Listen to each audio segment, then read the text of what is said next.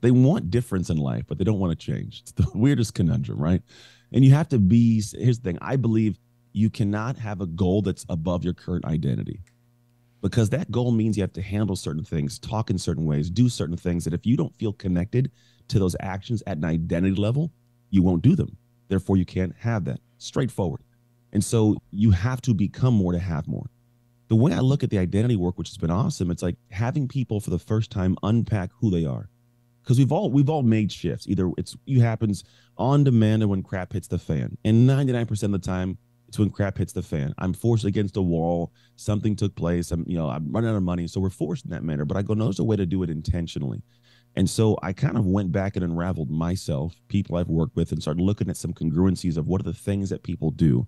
And I created this method that's been great for so many people to either make more money or fix their marriage or improve their health. And it's for anything, because it's, again, actions that create an outcome for you. This is the Business of Advice podcast, where we help good advisors become great business owners. Everyone, I'm excited for our guest today. To give you a little background, Anthony Trucks is a former NFL athlete, America Ninja Warrior, international speaker, host of the Shift podcast, huge online influencer with just hundreds of thousands of followers, and the founder of Identity Shift Coaching. Give you a little more background, we're going to get into his story today, but after being given away into the foster care system at 3 years old, being adopted into an all-white family at 14, losing his NFL career to injury, and a lot more, he learned how to shift at a very young age and has been perfecting that. And now his life mission is teaching others how to make that shift happen in their own lives. Anthony, welcome to the Business of Advice podcast. Excited to have you on today. Thank you for having me, man. I'm looking forward to having a chat. I hear good things about you too, man. So it's mutual in terms of and we should probably give a shout out. Our mutual buddy Rory Vaden said you guys got to connect, and he was telling me, he was telling me your story, and then I read your book. So Identity Shift, everyone should buy it also. So great book. Awesome. But let's jump in, and I'll maybe ask this first question just so you can give people background. I know I said a little bit of it, but NFL athlete, American Ninja Warrior, speaking all over the place. That side of your resume, I guess, paints this very positive, optimistic picture of Anthony Trucks, but there's another side that has really shaped who you are that I don't know, unless people read your book, probably wouldn't know that whole story. Yeah. Do you just want to share maybe your journey of how you've got to where you're at today? Yeah. And when we say other side, it's not like I was like a criminal or crazy, by the way, just in case we should clarify that. Yeah, I just heard that. I'm like, my brain all of a sudden goes, I sound like a bad guy now. I had my hard times. There's a painting I have in my studio, and it says, "Smooth seas never made skilled sailors." And so for all humanity, anybody that's paying attention and tuning in, this is like my stuff, but it's all humans, man. It's all relative to everybody. And so my relative situation growing up was that I had a situation. My mom didn't want me or my siblings when I was 3 years old. She gave us away into foster care.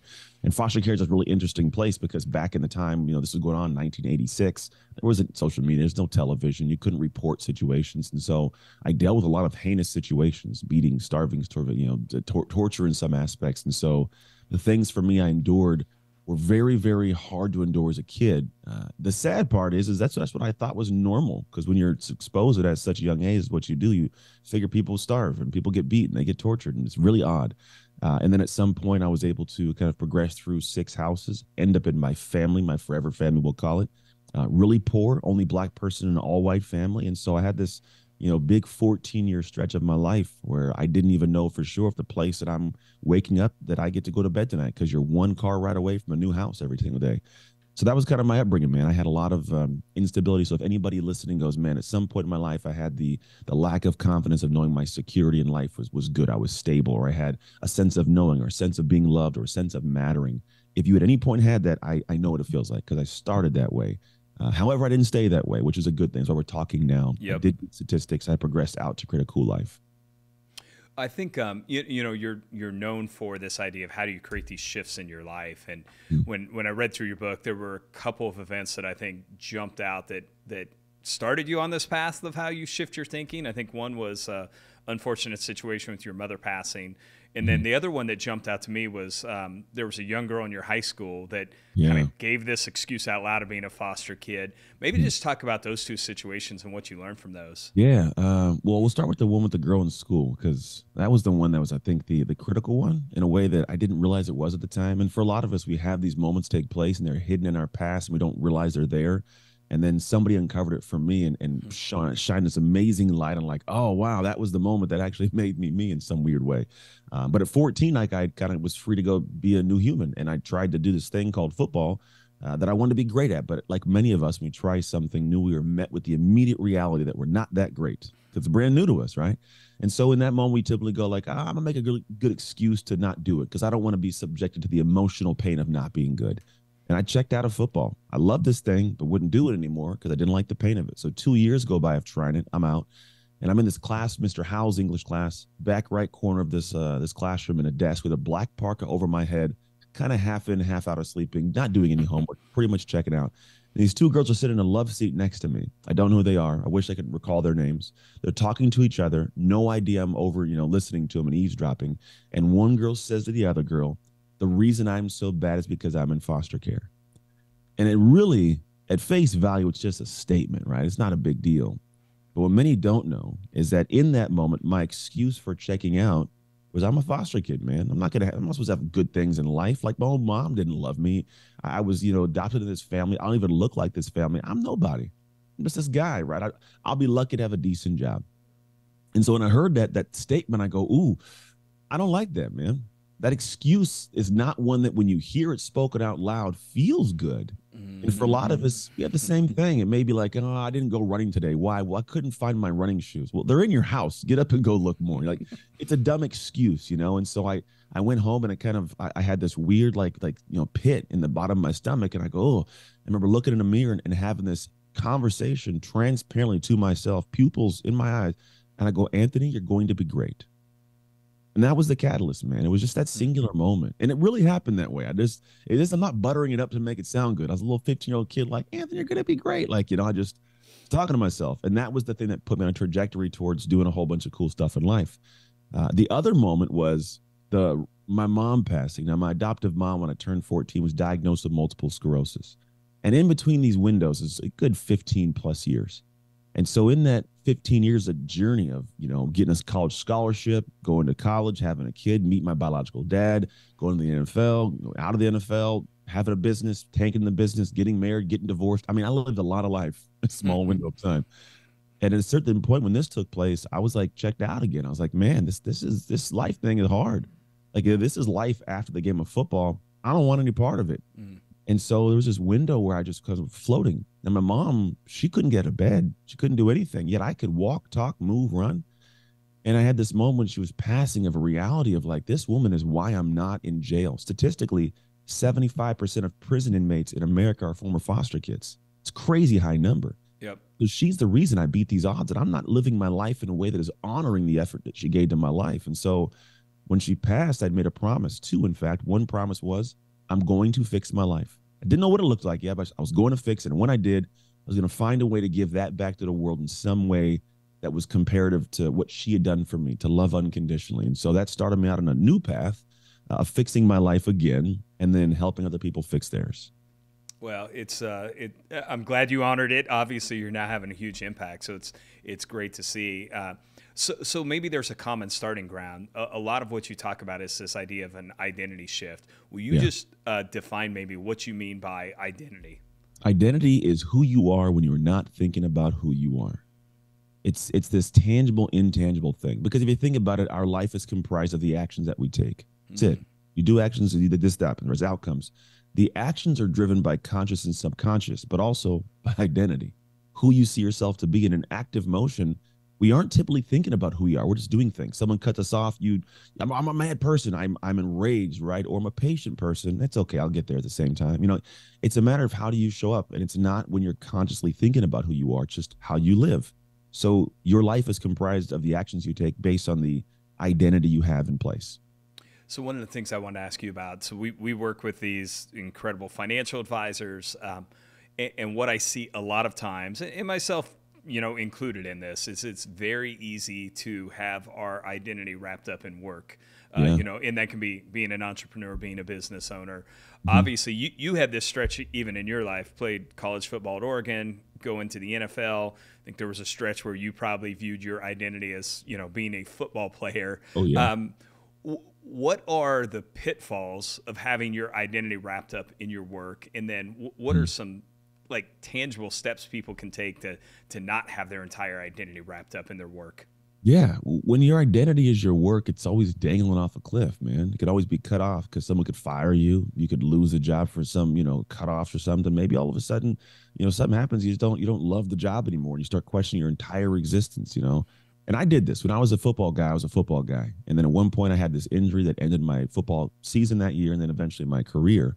And it ended up being this thing where I had a lot of just this anger and this confusion inside of who am I? Where is my self-worth? And it's because this metaphor, which is actually in the book, it's about this concept of a tree.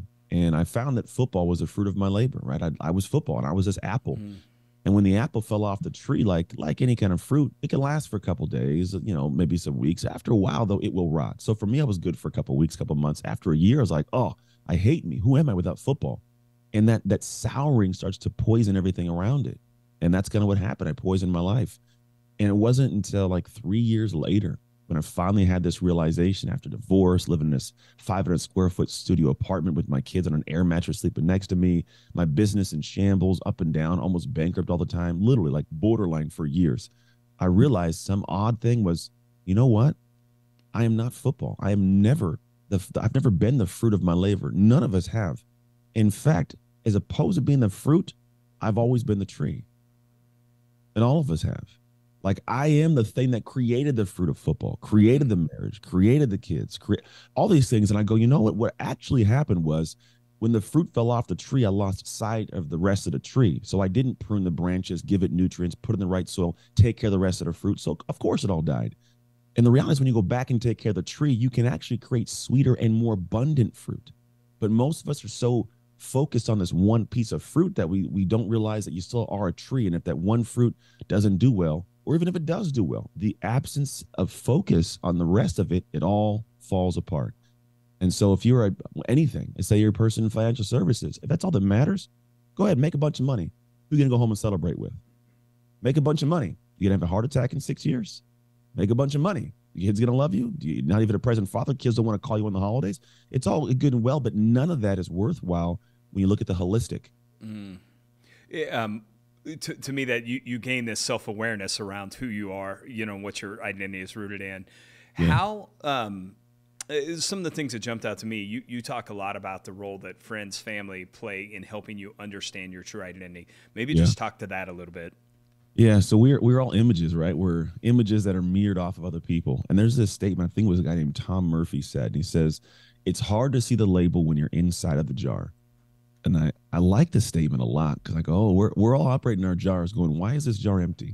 Why is this jar not fulfilled? Why is it not at peace? And it's like there's a label outside that says, well, you're a poor communicator, or you're lazy, or maybe you don't play well with others, And so we don't know that, but we just keep operating our way. And what's good is when you have people in your life that'll tell you what you need to hear, not what you want to hear. It helps you understand better who you are. And if you can pull your ego aside long enough to actually listen, it'll give you intel that can allow you to go, ooh, I don't want to identify as that anymore. Because at some points, you may identify as like for me, like in my marriage, for example, I'm the guy. I don't apologize. It's not who I am. Or I don't show this side of me. That's not who I am. And now I'm like, nah, that's who I am. Because that makes my life better. If I tell my wife what's going on, or I communicate openly, or I don't have to hold this ground and be alpha, that gives me breathing room. I get more from her because I'm giving more to her. And so to detach from certain identities when they're made apparent to you makes your life better, because it's not about trying to be something that you see in your head. It's about being the thing that operates well in this world. Because here's the big thing. The world's a mirror to us. How we show up out, like what we give out of ourselves, the world reflects back to us. If I give you love, you give me love. If I hit you in the face, you're going to hit me in the face, right? It's the thing. So if you're giving something out, expect to get it back. But it better be something good so you can desire to get it back. One of the other big things you talk about is just the role that habits play in either creating or sustaining this identity shift. Talk about maybe healthy habits that you've seen entrepreneurs, leaders, implement into their life to really make a positive shift. Yeah, here's the interesting thing. They're always different. I find that I try to come up with what are the core ones, but everybody's world is different. Everybody's experiences are different. Religions are different. Beliefs are different. So with that, I go, okay, well, let's just pause and think about it. I think that I'm going to lead this end part that goes, the quote of you're the average of the 5 people you surround yourself with. And I want to take it a step further. I go, I believe the average of the expectations of the 5 people you surround yourself with. So for me, it's more about the people that I'm around. What are the expectations they have of themselves and of myself? And so can I hold myself to this area where I find that's where I want to be? Because the expectations that I have of myself might be different from yours or from my family or from colleagues, right? So find that we'll call it that group, that tribe that you love the expectations they have for maybe integrity and honesty and work ethic. And I don't like being around guys that talk about their wife like they're some ball and chain. That's not how I function. I love my wife and my family. Or people that go work all day, hustle, hustle, hustle, never, yeah, it sounds good, but I want to work enough to enjoy the things that I'm working for, So find that. Then once you do it, you'll understand what kind of habits, because your heart will tell you. If we make it lofty and soft, your heart will tell you. And here's some consistent ones. Here's what I believe to be true in some habits. 1, you must start your day in control. So people that get up at an alarm clock and are spurred out the door, your life starts with your hair on fire. It's hard to put it out all throughout the day. So I get up no matter what earlier, at least an hour earlier than anything else I have in my day, so I can be in control of how it starts and I can set my tone. I can set my energy. It's a huge habit that not a lot of people do. Now, yes, you can go deeper and go, I'm going to create a very structured and regimented morning routine. I recommend doing that. But at minimum, just get up earlier, do something in the morning so you're not feeling like you're pulled the rest of the day. The second thing is, as much as you plan your life of work and what's important there, you would better do it for your life. So date days, dad days, workouts, eating, whatever it is, that stuff's got to be put in and as regimented and structured as possible, because as people, we can hope that our emotion's going to lead us, but it doesn't.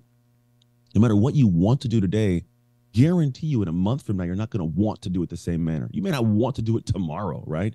But the idea of having discipline is huge. And a lot of people love the idea of discipline, but they're trying to be disciplined to emotions as opposed to being disciplined to a plan. Because disciple means to follow, plan, follow a plan. If you have no plan, you can't stay disciplined.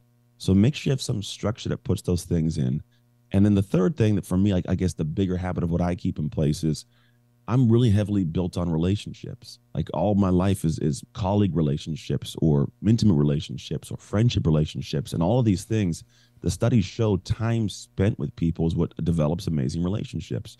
And most people don't realize that the reason your relationship is so addicted to work is because you've made time for it. So if you do the same thing for your friends, your family, my brother's in Germany right now, and we meet every 2 weeks on a Saturday. We don't have to, but I want to make sure I'm still close to my brother. So every 2 weeks on Saturday morning, it's 8 a.m. my time, 5-ish p.m. his time, we talk for about 30 minutes to an hour on whatever we feel like talking about at that moment in time. So my best friend, my wife, my kids. And so I make time, even if it's once a week or once every 2 weeks, because all the stuff I'm doing professionally, getting up early, focusing on work, all that's great. But if I have no one to share with, I am unfulfilled in life, and I've been there. So habitually, I focus on those 3 things as best I can. Is how can I start my day in control? How can I structure my life to where I can be disciplined to it? And in fact, doing this helps you free flow, because we as humans are really great in flow, but we sometimes get into flow and we question if we should be doing something else. To create this regimen removes the questions. You stay more in free flow. And 3, schedule things that you have in place for people you love so you can develop amazing relationships. Those 3 great habits. Hopefully everyone takes those if they're not doing them and implements them.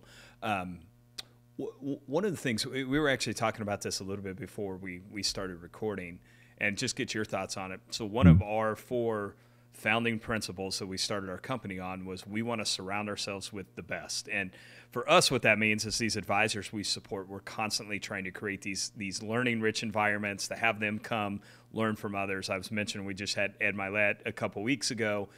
You're coming off a mastermind where you were with some other really influential people. Would you just talk? I know you've talked about that idea of the 5 people you surround yourself with, but Yeah. how have you seen something like that, that mastermind group you're in as an example, impact you in a positive way? And how important is that for people? Yeah. Well, it's kind of like this feeling where you walk into some rooms and you're like you're the head of the room, and then it's comforting, but it also has a little bit of like you miss that challenge. I think we as humans like challenge. I think it's a natural part of us. That's why we like puzzles. We like playing games because we like the challenge of it. Because as soon as the last puzzle piece goes in, I go, all right, that's good. But then I want to do the puzzle again, right? So that challenge. And what's good about these rooms is they put you in a position to challenge you. And it's not always a challenge of like make more money, build more. No, it's a lot. Just for example, this last one we did, it was a challenge on really tapping into the experience of life we're having. There were a lot more tears than I'd ever seen in this group, a lot more transparent, because when you're at a certain level, you do feel alone. Your team you can't talk to. Sometimes your spouse you can't talk to. The colleagues you can kind of connect with, but we're all busy. So come to this place is an area where you can actually be like, hey, I'm going to vent. And this person isn't going to look at me and go, oh, you make a bunch of money. You're successful. What do you have to worry about? And they go, no, I feel the pain of you. So these rooms allow you to be human more than you could be human anywhere else sometimes, because you're around individuals who get it and don't shame you for feeling bad about how the success you've had. It's a weird dynamic to think through. But then they also recenter you on what's important. Because when you're in your flow, I can get focused on like, are the videos performing? What's the view rate? How do I adjust this little intro portion? Do we make the amount of sales? What are the numbers like on that? Because there's a business to run. But when you get to these groups, it helps you center back to the reason we're really here and really gets to serve. It's really it. Like I have a creepy deep desire for 2 things this year. I started a speaking training company, like how to build a speaking business. I love the idea of helping all these maybe 100+ people bring a message to the world. And because I know what it feels like to pour something out and feel filled up in doing so, to serve somebody, from to come back, go, thank you so much for doing that. I go, man, if I can give that to somebody else with their message, I love the idea of that, And so like to center back to that point is the reason I'm on a phone talking to you, to get you kind of dialed in with your message. Like that's huge. And then for other people, it's like, how do I do this identity shift work? How do I get you to wake up one day and look back at your old self and not recognize them in the best of ways? Because that's a freeing, empowering place that so many people never reach in a lifetime. And so rooms like this allow you to go back to that center point and go, why are we doing this? All right, if that's what I'm doing this for, maybe I don't go trudging down this path I've been doing. Maybe there's a new way I didn't think of that they can present to me. So there's strategic aspects and personal aspects. And sometimes, man, it's just good to be around people who their hearts are bigger than most people think, and to reconnect with the heart part of it. Yeah, no, I see that for sure. Speaking of the identity shift, you developed the shift method. Talk about that method and the benefits that you've seen for people who've implemented it. Yeah, well, it's pretty straightforward. The idea is like people don't like change. They want difference in life, but they don't want to change. It's the weirdest conundrum, right? And you have to here's the thing. I believe you cannot have a goal that's above your current identity, because that goal means you have to handle certain things, talk in certain ways, do certain things that if you don't feel connected to those actions at an identity level, you won't do them. Therefore, you can't have that. Straightforward. And so you have to become more to have more. The way I look at the identity work, which has been awesome, it's like having people for the first time unpack who they are. Because we've all made shifts. Either it happens on demand or when crap hits the fan. And 99% of the time, it's when crap hits the fan. I'm forced against a wall. Something took place. I'm running out of money. So we're forced in that manner. But I go, no, there's a way to do it intentionally. And so I kind of went back and unraveled myself, people I've worked with, and started looking at some congruencies of what are the things that people do. And I created this method that's been great for so many people to either make more money or fix their marriage or improve their health. And it's for anything, because it's, again, actions that create an outcome for you. And so for me, over the last few years, I've had a blast just putting into people's lives, having them walk through this. I work with Amazon and PayPal's and individual people and organizations and entrepreneurs. And you just have them sit there and unpack themselves in ways they've probably never done before. And then you have them face things they've never faced before. Because while we'll all face challenges, a lot of it is the challenge you have to face isn't the one you think. It's the challenge of, well, for some reason, my business won't grow. Well, why isn't your business growing? I don't know. I don't feel up to it. And the more you dig, you find, well, their marriage is in shambles. They find out, why is your marriage in shambles? Well, it's because my wife or my husband doesn't feel like I'm present. I'm always working. I go, interesting. So what happens is you have this energy of a fight with your spouse. So you have that, you carry that into work. So you're unfocused at work. You're not working from joy. And then what happens is you bring this, energy there, and you have unfinished work. So you bring the work home. Or if you do great, you have no one to share it with. So you feel confined in a marriage. So what happens is you aren't even able to express yourself in your marriage or in your work. Well, where's the starting point? What if you just got more focused at work? Because then if you get more focused at work and you identified as a person that could structure and knock things off, well, then you can come home and leave work at work, be home with your spouse. Your spouse loves you now. And now there's better energy there. You can identify as a great husband or a great wife. And then you can have full heart as you go back to work and do great work. And it spins different. So your business really isn't falling apart because your marriage is affecting your business because your business is affecting your marriage. Yep. It's this. So, but I uncut, and they go, oh, and then we start working on the thing that's the foundational piece of it. And so that's really the stuff we do. And in this new year, we've kind of, in an odd, fun way, I realized no one woke up at any point in time and goes, man, I want to make an identity shift, Cody. Like that never happens. It's not this thing. So we started going as well. It's a great topic, and the topic is powerful, as we know. However, the message doesn't land. The shift method, people don't go, oh, I want that. Yep. So I started kind of uncovering, like, what is the thing? And then I'd been saying this thing in my keynotes for years without knowing I was saying it. And I talk about when I was 15, went from being a horrible football player to a great football player. And what it was is window of time where I did these things I didn't want to do, but I showed up in the football field with this different animal in it. And I had this mentality of, I have done too much work in the dark for you to take what is mine in the light. And it was just this anchored piece of it's my football. I'd already earned this. You don't get to take this from me. And so I realized the true key to make an identity shift, like I just mentioned, is dark work. It's the work you do in the dark that lets you shine in the light. And so this whole next progression of the year is actually going into the world and really kind of clarifying and giving people the work and the message of dark work, but also to do a dark work experience. Because at a neurological, psychological level, we're wired a certain way. And it's all through experiences we've had. If I'm happy or go lucky in certain situations, because I've experienced that. Mm-hmm. I'm sure there's things you've experienced that you can handle it no problem. But I do it. I go, oh, what do I do, Cody? Off of wiring. So I go, if we want to just become someone better, a different identity, you must rewire the same way we got wired. Experience. So that's what I do, man. Dark work experience to make people's identity shift in time. Yeah, that was one of the things I was going to ask you about. I have a friend who says that a lot too. He says the bright lights only expose the work done in the dark, which is just, it's, let me say it this way, because a lot of the advisors we support listen to this, so I'll speak a little to this audience, but I tell them all the time, they'll hire new advisors, and most of the people we work with are really good, really successful. They'll bring new advisors into their firm, and they'll get frustrated because they're not as good as them. One of the things I talk about all the time that I think we all discount the reps that are put in, right? Even you kind of said it. There's so many things that happen in business that I have friends who are like, I don't understand how you can deal with that. Like, I don't know, because I've been doing it for 18 years. I don't even think twice about it. Yeah. Talk about that idea. And to me, that's what dark work is, right? It's the reps that are being put in that nobody see that leads you to this point where when you are on stage, the bright lights are showing all this work done. So talk about that concept maybe of just work done in the dark, the reps that are put in and how important that is.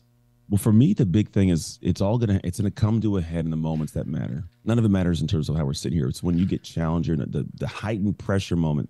And what I found is I look at athletes to find the answer. I was an athlete. I like to think I still am. My low back doesn't though. But I found there's this desire like that when I'm in the game, I want to compete with conviction. I want to have this guttural anchored soul part. You can't beat me, right?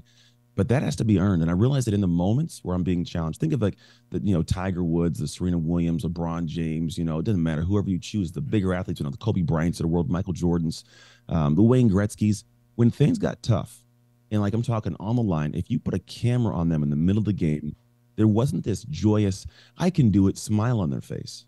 What it was this dark, deeper place they were pulling from. It was like almost an anger, but a useful anger. And that's what I call like dark energy, because they're about to shine as best they can, but they got to pull from somewhere. And that's dark energy. And that dark energy was built through dark deposits. I call them dark work deposits. It's the reps in the gym. It's Kobe Bryant talking about how he went to practice before his team went to practice. Michael Jordan would shoot for hours before anybody else was there. Serena Williams, she's a whole documentary in her life, right?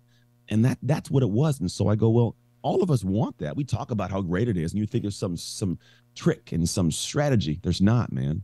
It's the reps. And the way you do it is you go back to what did they do? And across the board, it was pretty straightforward. It was stuff that was misunderstood by many, because most people go, why would you do that? It was unsexy. They did it with a lack of confidence, because most of the time you're doing it without knowing what the outcome is going to be. And there was no celebration. I think a lot of people are trying to do things and get that immediate gratification. We click a button right now and food shows up in 20 minutes, right? We want this immediate gratification. Or if we do something, we want to show the world now, look how great I am. And I think the problem is that diminishes your ability to actually put the time in to master something. See, most of these people didn't have a camera up when they were doing it. It wasn't there. But they're just doing the work. And so in our world nowadays, there's so less of that. And then there's this big, gap of, why am I not successful? Why am I not there? Because everything you want to do in the light, you're not okay just tucking back into the dark and doing it. And this is one where I heard this in college. My teammates, offensive lineman, I'm a football guy. If you ever think about it, how many times have you seen an offensive lineman interviewed after a game? Not very often. Not very often, right? And so my teammates in college, you got him, Ian Reynoso, good dude. And he goes, hey, he had this shirt on, it said no sugar.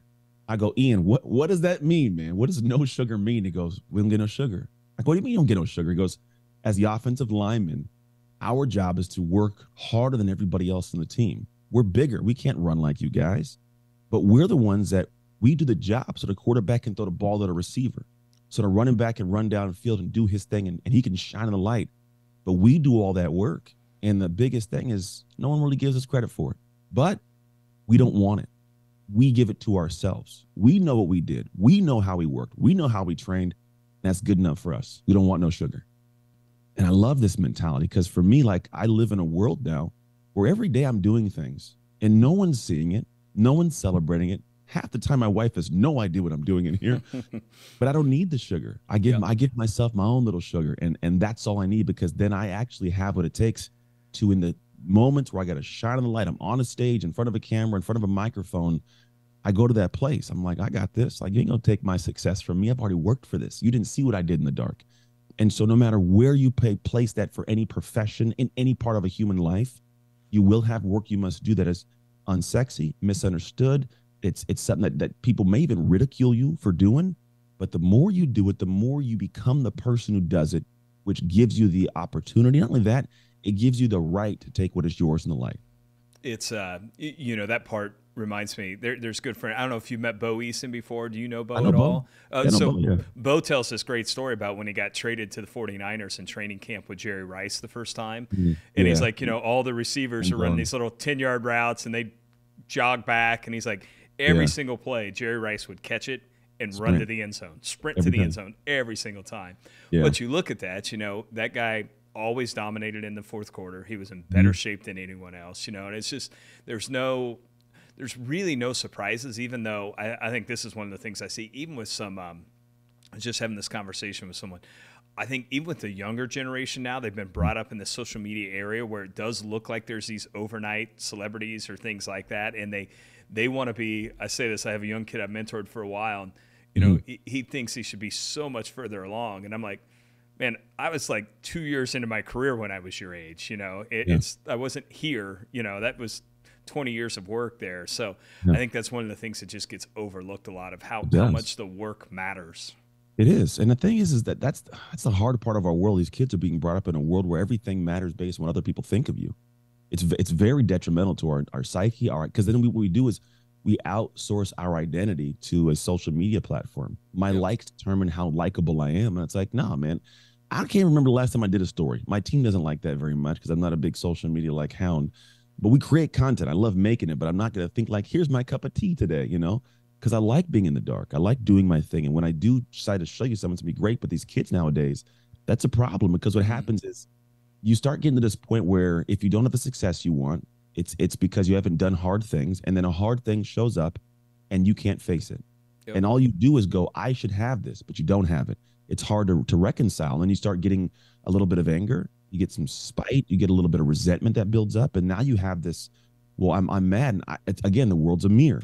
I start giving that out. And I wonder, why am I not making progress? Well, because you have gotten spiteful because you couldn't do the hard thing necessary. You didn't do the dark work. So you don't deserve the shine. I'm a man of faith. And there's this story of Cain and Abel. I love it. I had, who did I hear? I think Jordan Peterson, Dr. Peterson, broke it down one way. I go, that's a really cool way of looking at it. And I kind of added my twist to it. But he goes, if you think about how Cain and Abel operated, Cain had this brother, which was Abel, and God said, give me all, and I'll give you my love and support. And so what happens is Abel gives everything. Abel gives all he has, and God says, I'm appreciative of this. Thank you, son. And he gives him love. And then Cain doesn't give him all. And so God doesn't give him all of his love. And he goes, but I did work. He goes, yeah, but you only gave what you wanted to give. Yeah, I asked you for all. And so Cain's solution, as opposed to leveling up, is to kill his brother. That's spite, that anger, right? So if I get rid of him, then I'm the only one, right? But the reality is, it's like saying, you know what? I want that new device that costs $100, but I only want to pay $80 for it, even though you paid $100. No, that's not how the world works. You got to give everything to get anything of worthwhile. And so that same thing for these kids nowadays. They want to give as much as they want to give. They want to get all of the love. And it's like, that's not how it works. It'll never work that way. You must give more than you actually feel like you can give to get what you think you desire most. That's good. Hey, that may be a transition. One kind of final thought I wanted you to talk about, and then we'll jump into a couple quick lightning round questions. And we were talking about this a little before. I shared with you, had a close friend and a team member here who took his life a couple years ago. You were on a path towards that at one point in time, which you're pretty open about in your book. And I think just what we were talking about with kids, I'm seeing just these levels of, this probably wasn't on my radar until, 2 years ago, but now just seeing the levels of stress and anxiety and depression, and COVID, I know, impacted that in big ways with restrictions and isolation and all this. But what I wanted to ask you about maybe is, how do you control your internal thoughts and kind of protect your heart when you see, and can definitely tell a story, if there's these external things that aren't necessarily choices I'm making impacting that? Just, I think that's a valuable thing. I know you talk about that some. How have you done that maybe over the last couple of years? So some of these external things, obviously being someone who speaks and does keynotes, that had a big impact there. But just any advice you would have for people that may be struggling right now? Yeah, man. So I was in a bad place. So we backtracked to about 2000 and what was that? 9, 10, 11. I might have been like, it was 2011. It was August 2011. I know because at one point in time it showed up on somebody's feed because they said, I'm looking for my friend. Can't find him. And it was because I had this overwhelming situation take place. And the word I'm going to use, overwhelming on purpose, is a different word I use now. So I felt overwhelmed. I felt like there's just too much to handle. My wife had stepped out on me. My business was doing poorly. I didn't have the identity of the football player. Didn't feel like a good dad. I was out of shape. And I go, I got nothing, man. I'm giving everything I can. Nothing seems to be working. So I go, well, if I can't give anything more and the world's not getting any better for me, I might as well just end it. And so I remember, like, I drove off one night and said, please tell my kids who their father was. And I was dead set on finding rat poison. It just happened to be like 10:30 at night. No stores that sold it were open. And so I just found myself driving for a couple of stores and just driving to a spot, parking at a gas station, and sitting there. And the kind of the overwhelming wave of pain, it subsided. And I remember, like, the police had pulled up and they go, hey, what are you doing? I made some excuse. I can obviously talk. So I talked my way out of it and, like, just head on home. So I headed home. And I remember this driving up to my house. This was the interesting part of it. I drove up to my house. There's like 40 people sitting in front of my house. And it was the most shameful feeling to this day that I've ever experienced, of like, I'm supposed to be the guy, former NFL athlete. Look how great I am. And I'm rolling up and I'm broken, man. And I think that was the biggest thing I had never thought of doing, was just showing who I was. So I felt alone. I think that's the scariest part of it. When we're going through those things, we feel incredibly alone. When you have those thoughts, you feel incredibly alone. And if I don't have the solution to it, then all I think is like, well, the solution is to end it. And so in hindsight, what I wish I would have done was simply just said, hey, I'm really fighting something hard I can't figure out, and talk to people closest to me who loved me. Yep. Because it's weird. The more I talked, the more I realized I was far from alone, man. Yep. Everybody I'd been around had experienced something like this, or was in their own battle of it, just maybe not to the same capacity of it all. But like, the more I talked, the more I felt like, oh, like I have hope. That was the big thing. When you're in that place and you don't think that you could have a solution, and you don't think you could talk to people, no hope. There's no hope. Why am I here? To simply express gave me hope. Even little, minuscule pieces of hope was enough to feed my soul, man. And the more I talked, the more I had okay, here's what I can do. I would take some actions. I'd fix some things. And so it's a journey to it. But the more I did it, the better it got. And then I started getting to a point where there's a great book by Michael Singer. It's called The Untethered Soul. And I really love the concept because it gave me like a pause. And what it is, he goes, have you ever found yourself sitting there going, here's a choice to make, and you go, hey, what should I do? And then you go, I don't know. He says, that's another voice within you. He says, there is who you show the world and who is in your head telling who to show the world. Like, like there's like a separation a little bit. Not that you're two people per se, but you have this internal dialogue you can have. And he says, at points in times, you have to analyze how you are thinking, which is affecting how you show up to the world. So you step back into yourself. And so for the first time almost ever, I was analyzing my thoughts. I was thinking about how I was thinking, if that makes sense. So now when I have moments that take place, I'm not going to lie, this last week has kind of sucked. Like it's been a lot of crazy that all of a sudden just hit me like a ton of bricks, man. And I'm just trying to breathe through it. And I spend time analyzing my thoughts because I want to freak out on people. I want to yell at people. And I go, but that's not what the world needs. I'm a mirror to the world. Let me step back and breathe into this and go, what is going on? What can you process? What can you do? How can you not operate from the emotion of it, but the logic of it? And the more I can step back and do that, the better control I can get in and the shorter that window of discomfort is. And so now in my life, what used to take me like months to get out of a funk, like I could do it in a couple hours. Step back, what's going on? Why is it, okay, Anthony, really, why is it going like that? And then I go, okay, Ant, where's your fault in this? Mm-hmm. It's one question I asked myself, hey, where's this your fault? And so like, for example, I have a team that sells our programs of a sales call guy. And this guy, he does this thing and he goes out and he's been on a lot of calls, hasn't been making a lot of sales. And there's some reasons why. And for me, it's like, well, you're a sales guy, man. You're getting on calls, sell the product. What are we doing, And it got to a point where I took some over because I wanted to kind of see what was going on. And I figured I'd give it back to him. Well, when it was time to give it back to him, he's like, look, I don't feel comfortable in this anymore. I can't do this. And he stepped away immediately, left me high and dry. I'm like, I got an entire life to live. I have a whole part of the company I run, and I got to take on all the sales calls now. I'm like, oh. And so in my head, I'm like, how could you? Then I go, okay, well, where was my fault in this? And I go, you know what? I don't think that I took these calls on early enough. I could have helped him by getting a clear idea of what he was experiencing earlier. I could have stepped in and maybe worked on lead quality. Like, how can I make sure what I'm doing in marketing is helping him in the backside? And so the moment I do that, here's the weird thing. While you do feel shame because you had control over something, you don't feel hopeless anymore. You have a sense of control of making something. You get hope. And for me, that's what I want to do with everything I experience. It's hardship. I go, okay, where's my fault? Find your fault. And if maybe fault's not the word, find your responsibility within it. Yeah. And now I can go, okay, now I can navigate it and change things. And that's how I move forward. So we found somebody new. And because of what I learned from that, I now have a brand new way of operating with this new person. So they're successful. And it all starts with me. That's good. And I would just, maybe to wrap up that thing, I think there are, I see, and maybe just because I've been around a little bit now over the last couple of years, a lot of people are struggling right now. And, I think there's a few things I've learned, and you hit it really, really good, is you're not alone, right? There's a lot of people having the same challenge as you are, and there's a lot of people that want to help. And then there's another, and Louis Giglio had this incredible kind of sermon message where he talked about this, but he said something that's just stuck with me, and I've witnessed it, which is what is probably made it stick. But he said, suicide never eliminates pain; it only amplifies it, and that's just been something that I've seen play out. And so, tell everyone, if you are struggling, you're not alone. Find someone that you can talk to about it, because it makes a huge difference. And I'm sure you, even when you roll up and see all those people who are worried sick about you sitting there, trying to figure out where you're at, it's a good reminder of that. So. Yeah. All right, man. Let me ask you, I know we got time, we're coming up on it, so let me ask you just a couple quick lightning round questions. These can be kind of short answers if you want, or just whatever comes to mind that I ask everyone here at the end. And the first one is this, and we talked a little bit about COVID, so I just use that as the time frame now, but I say there's a lot of things that have happened over the past few years. Is there one lesson that you've taken from these past 2 years that you will carry forward for the rest of your career or life? Oh yeah, man. You have to shift with shifting times. That's the thing for me, is we all know that, change is the only thing that's constant. That's the thing we always hear all the time. And a lot of people, like, I'm getting brought in to speak to a lot of companies as they kind of venture into the new post-COVID world with the same people still attached to the previous world. And that's a scary thing, because then they don't feel prepared or capable. And then they have the great resign.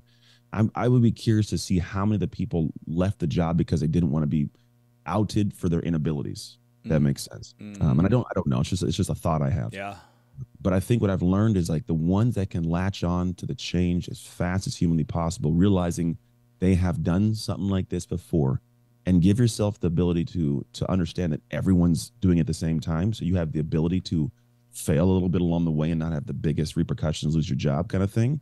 I think those people win. And you also have a sense of pride that is vastly different than you ever had because you feel confident about what you subjected yourself to and succeeded in. There's something magical about the moment when I didn't think I could do it, but then I do it and I have this overwhelming realization of my capabilities. And we are missing that because so many people are not shifting with shifting times. They're trying to hold on as long as they can to the old, and then they're thrust into the new. And if you can lean into the new intentionally, you have a vast different control of your life, and you actually have more success before many other people do. That's good. Okay, second question. What's the one thing that you did that graduated you from being a good leader to a great leader? Oh, it's a great question, man. A good leader to a great leader. Oh, dude. You know what? I think for me, the biggest thing that I realized is at a point in time, I thought I was a person who's supposed to sit in the back seat of the car. You know, like you guys do this thing and I'm a leader. I'm gonna tell you where to drive. Yep. And I realized like, no, like I'm kind of like the guy in the car, but I'm driving the car. Right. It sounds odd, but there are a lot of people that go, look, I'm the leader. I've been doing this. I've made the money. I'm just going to sit back and tell you guys where to go. I'm going to lead from my ivory tower. And I go, no, yeah, at the end of the day, there's a certain thing of respect when I'm driving the car, but also I can take insight from where the car was going. So my leadership has kind of got to the point where I want to sit in there and I'm gonna be the one that makes the final choice, but I want you to help me make the choice. I want you to give me insight because at the end of the day, people protect what they create. And when I look at leadership, like I work with a company like Amazon, for example, I got a great client, been with him for 4 years in that company. And he's a great leader. And some of the things that we've talked about is the fact that like, there's this mentality around, he has to make the final decision.